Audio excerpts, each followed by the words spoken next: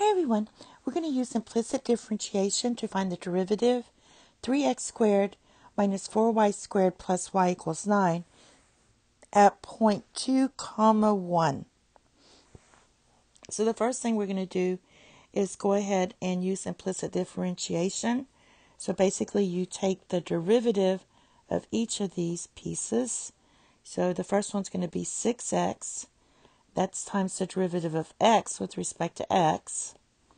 Minus 8y, that's times the derivative of y with respect to x, plus 1 times the derivative of y with respect to x, and the derivative of 9 is just 0.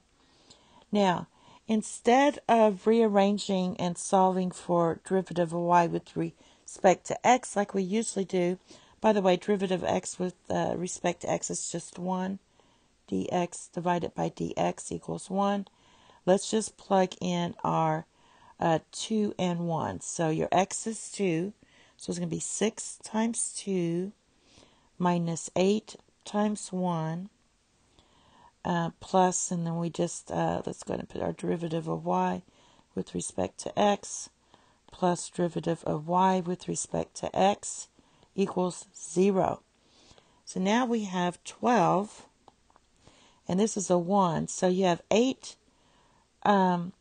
minus 1 is negative 7 times the derivative of y with respect to x.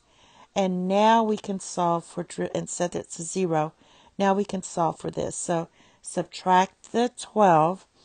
And when you do that, you're going to get negative 7 dy dx equals negative 12. Divide both sides by negative 7. So let's erase this. And so 2 negatives make a positive. So your answer is going to be dy divided by dx equals 12 divided by 7.